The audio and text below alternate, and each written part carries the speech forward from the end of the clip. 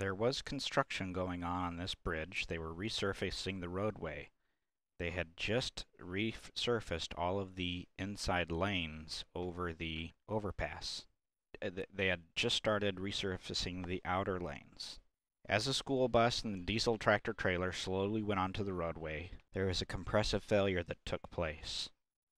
Then, that compressive failure caused the roadbed to shift, or the load to shift, which caused a separation up at the top.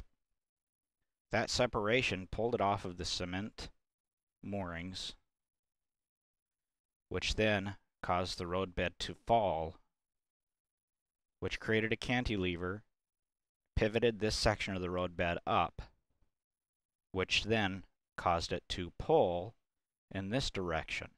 As soon as it pulled in that direction, that relieved the weight on the arch, and this section of road fell down, straight down, into the Mississippi River.